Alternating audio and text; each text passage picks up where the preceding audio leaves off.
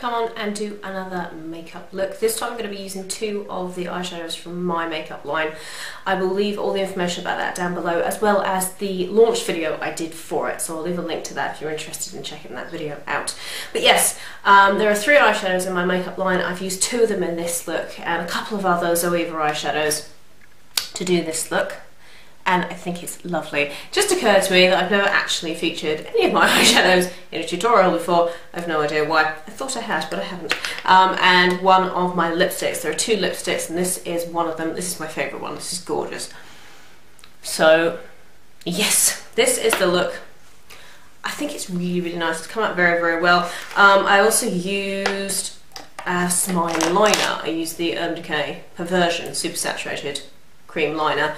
However, sob, it is drying out. So yeah, just as I kind of dip my brush in it, I'm like, oh damn, it's drying out. So so we have this kind of major kind of winged eyeliner thing going on, which I quite like. I think it kind of complements this kind of really bold eye look. So yes, all the information about the products from my line will be down below in the description box, as well as all the other products that I featured in this tutorial. I think this is a really nice look. I'm very pleased with how it came out. I just kind of sat down and decided that's what I was going to do. I didn't really plan to do this look, but I'm actually quite pleased with it. I think it's actually quite nice and gorgeous if you have blue eyes. Oh my god.